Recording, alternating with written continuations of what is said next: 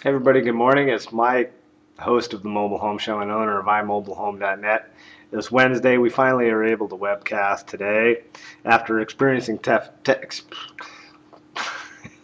technical difficulties yesterday and personal difficulties on Monday. You might have saw my 2-minute webcast where I got on there and I was basically uncomfortable for about 2.5 minutes and got off there.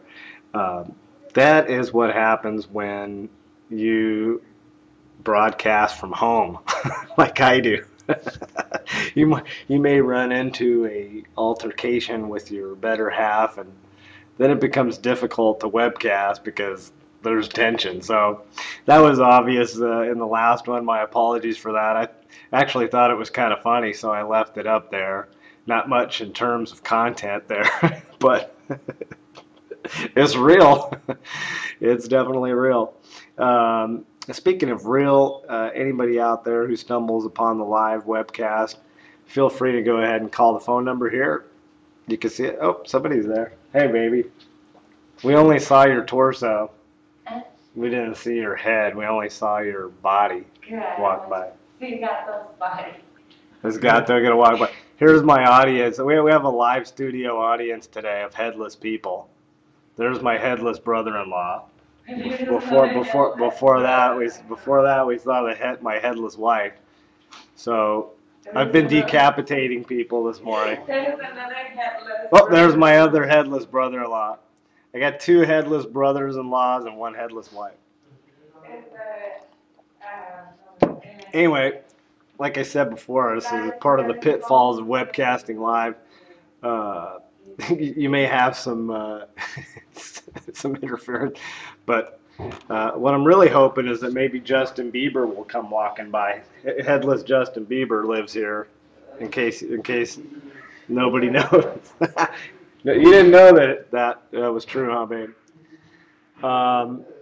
Let's see, man. So much happened this week, and I wasn't able to get to it because I missed both Monday and Tuesday, basically. But I want to throw out there, like I have been on the blogs and the social media, to please help the people in Japan. We know that they're devastated over there, and they can use our support. So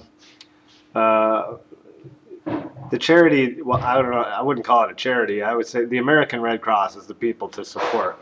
There's no doubt about it. Those guys take care of business.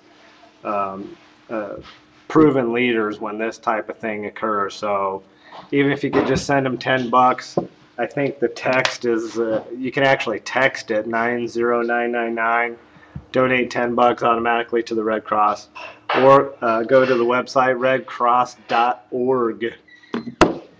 I ate your donut. I brought you a glazed donut. And you ate it.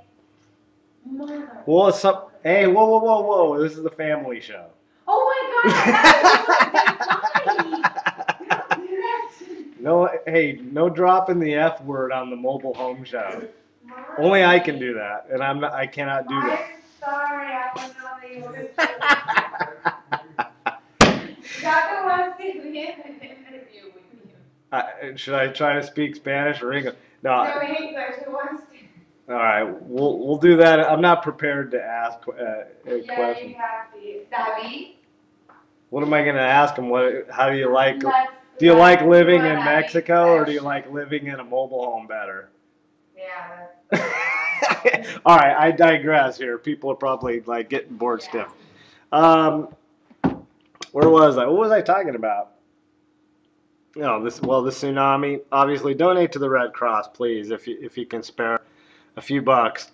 One of the good things to come of the tsunami is that now the focus is off of Charlie Sheen. Even I have been getting swept up in the Charlie Sheen drama. I guess after something like this happens, it puts things into better perspective again. Certainly for me, it makes me stop and think about how small I mean, I think I have some big problems and some big issues, and I'm worried about this and that and the other. Was my headless wife? Oh, you have a head that time. You're too close. But things like my headless family. I love them, and I have my health, and trying to work on a career in manufactured housing. They saw your whole body that time. And so it really, when you see that kind of devastation, it really made me snap and realize what's important, how truly blessed that I am with a nice wife who walks back and forth across my webcast, children who play Xbox until the wee hours of the night on spring break and then wake up at about noon. It's 9:30. None of them are awake, are they? Huh? No. Nope, no niños are awake. But that's okay. It's spring break, so they're allowed to do that. I want to go see the movie, either Battle LA or Paul. Everybody. Or maybe we'll see both of them. But we Yeah. got my brothers-in-laws in town, and Are you gonna actually take there's a Suns game tonight. Oh, So great. We should take him to that part that you are afraid is going to get you in trouble. You will not. I promise I will not get you in trouble with those that have great naked girls. what my wife is talking about is a bar called the Tilted Kilt, and she wrangled me into going there last week, and I was trying to protest because I was never there before, by the way. But I did see an advertisement. Remember I explained to you how I knew that the girls wore the short. Anyway, they wear the short skirts, like plaid, like a schoolgirl plaid skirts. You know, it's an Irish bar with the long socks. But then they got the shirts with the half shirts, and then their chi-chis are hanging out. Can I say chi? I could say that on the internet. Well, anyway, there is a Suns game, so maybe we can do that. Yeah. That might be fun. So, who do the Suns play? I think that they play the Orlando Magic tonight. Let's take a quick look about that. Whoop. We're in Phoenix, so that's why we support the Phoenix Suns. And no, they don't play Orlando Magic. They play New Orleans Hornets at 5 o'clock. Wow, that's great. Right at the happy hour. That's right. That's right. I already got you trained about happy hour. People are going to think I'm a lush. Anyway, that sounds pretty good. I think that can be done. So we'll look forward to that today, and I want to see those movies. Oh, you know, I gotta say, I don't know. You know, I'm on the fence a little bit about this thing where people were tweeting about the devastation in Japan, and they're getting in trouble, and people are condemning them. Gilbert Gottfried got fired. Oh, as the Aflac Duck, which, by the way, I want to do my Aflac audition right now. Okay, so Aflac, if you're watching, here we go. Aflac! That was pretty good. Baby! Oh. Yeah. Did you hear my Aflac Duck? Yeah, I did. Why do you laugh? Because that guy got fired. Do you want to try to do an audition to be the Aflac Duck? No. Let me hear you do it. No, I won't do it.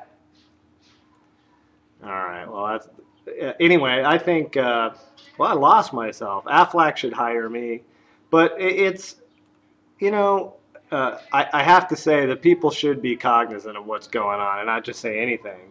But this was actually a pretty funny joke. One of the tweets that Gilbert said was this isn't the whole thing either. They're taking it out of context. I'm not going to repeat it then. But anyway, Gilbert Gottfried lost his Aflac job. Some guy is a writer for Family Guy. And they're just, you know what, these are taking them out of context, so I don't want to say the whole thing. I don't have the whole tweet, so I don't want to misrepresent. Rapper 50 Cent, he said something. Oh, hey, do you want to hear what 50? I don't even care about 50 Cent, so I'm gonna. He got in trouble for tweeting about the thing too, about the tsunami. Why? He said, this is funny.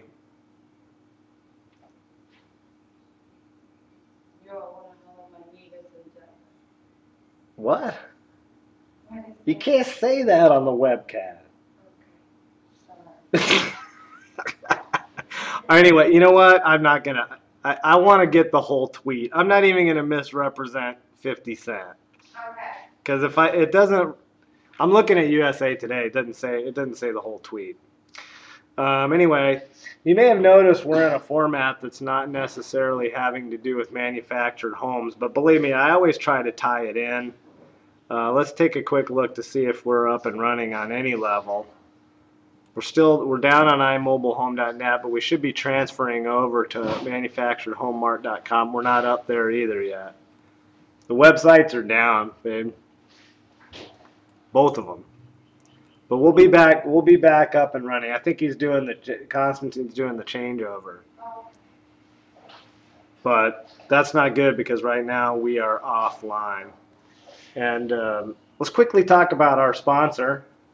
For the last day, it looks like iMobileHome.net. You can still go to that website and it'll kick over to the other domain. But I think today is our last day as iMobileHome.net. It's been great. Thank you. Thank you very much, ladies and gentlemen. Appreciate it.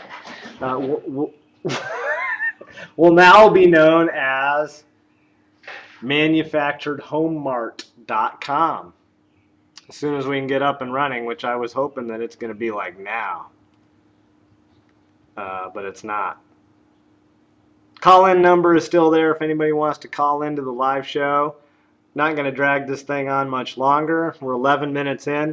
Now, last time that I did a real webcast was Friday when it was the tsunami. And if you notice, I was able to actually tie in manufactured homes into that because it was a natural disaster. No. I ate your donut. So I was talking about how manufactured homes, well-built manufactured homes, can withstand natural disasters like the type that we have here in the United States, particularly hurricanes and tornadoes. And I was talking about that Palm Harbor, and they used it in their advertising with the home that was completely devastated.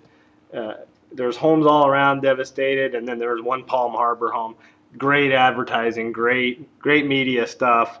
Of course, we don't like to have natural disasters, but that was good. That was good promo. I got to give kudos to Palm Harbor. Now, this week I was going to talk a little bit about there's some dissension, and people are getting uptight in our industry on a national level. I can't really talk about this as intelligently as I want, but basically we got MHARR and MHI. These are two big trade organizations on a national level. Don't always agree, and everybody's kind of upset with HUD because they sometimes make life difficult for us. Now, we know in our industry, it's an industry dominated by the manufacturers, and I don't know that that can really be avoided. And I'm not sure that that's really a bad thing. It could be. Again, I'm not really sure that I can speak intelligently enough about it, but I know that because I come from the side of sales, that a lot of retailers out there particularly feel left out of the program. And I do want to say one thing that I can talk intelligently about, and that is the fact that really, you know, manufacturers is fine. You want to lead the way and run the show. Do so responsibly, but also I think it's very important that you start to step up and support your independent retailers. This is the way that you can sell homes. Just more training, more involvement with your independent retailers so that we can market the product in the best way possible. We need to present a new face of manufactured housing to the people. This has gone on long enough. It's 2011.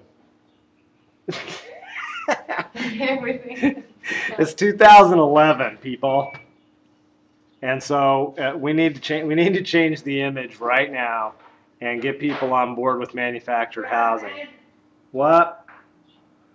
Oh, anyway, that's my rah-rah speech for today. I hope that MHARR, Manufactured Housing Association for Regulatory Reform, that's what that is, and MHI, our National Association I hope that they can work together, work with HUD, work with the big manufacturers.